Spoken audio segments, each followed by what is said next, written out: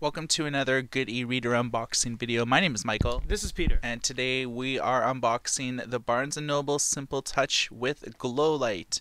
This is the first e-reader in the world pretty well to allow you to read in the dark. So we're going to show you everything that comes in the box as well as a first time startup. So Peter, take it away.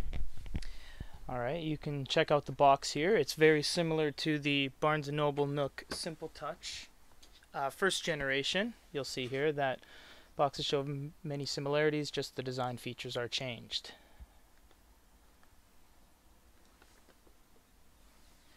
So on the back, got some new graphics going, world's #1 reader, breakthrough Glowlight.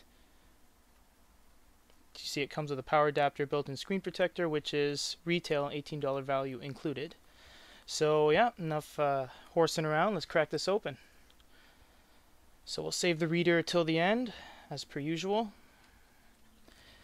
User manual and startup guide. This will tell you everything you need to know about the device. Check it out before you start using it if you're unfamiliar.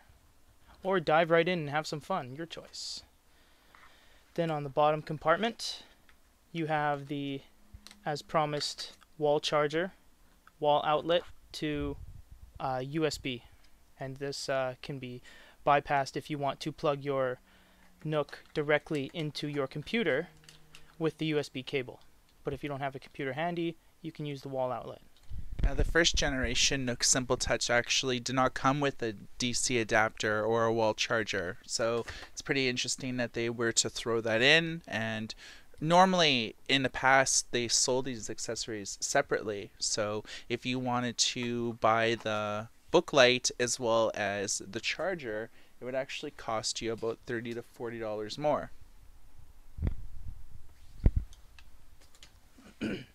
Now on to the device itself. So you can see here there's a couple different design features compared to the past Simple Touch, and we will get into a full video comparing the two, but the first thing you'll notice is that the outside of the bezel, the very frame if you were to call it, is now gray instead of black. So other than that, the device is pretty much identical in every way because they do use the same housing. So we'll just go over it here. Micro USB port. These are not speakers, these are just design points. Status light. Moving over to the right, you have your expandable memory slot via micro USB. It goes up to 32 gigs incidentally. Unlike the Kindle line of e-readers, you can expand your memory on the Barnes & Noble Nook Simple Touch line. Exactly. Another two design points here. Those are used for the Barnes & Noble Nook official cases, so they slide into the cases. They have these little punctuation marks. Some users pointed that out in the past. And you'll see the thumbnail power button. This is used to lock and unlock your device as well as turn it on and off.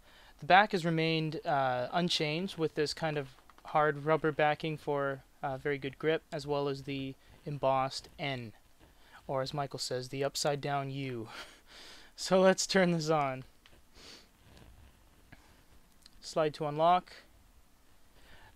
Pretty much this device, as said before, is identical to the Nook Simple Touch first generation, so really the only design change is the Glowlight, and we're going to give you a quick look at what it looks like. There it is on, so we're going to turn off the lights and then we'll be right back for you guys to see the Glowlight. Now we're going to turn on the glow feature on the Barnes & Noble Simple Touch with Glowlight. And this is accomplished by holding down on the N for about 2 seconds, and there you go. There is around 8 different LED lights along the inside of the bezel, and this is much like you can kind of see them on the side right here, and that's more or less where the infrared displays actually are. So it allows you to read in the dark, and this is super cool. So check out our other videos, such as our full review video and all of our comparison videos on the Barnes & Noble Simple Touch with Glowlight versus other e-readers. So stay tuned to our YouTube channel at youtube.com/goodereader, and for goodereader.com. My name is Michael. This is Peter. And everybody take care.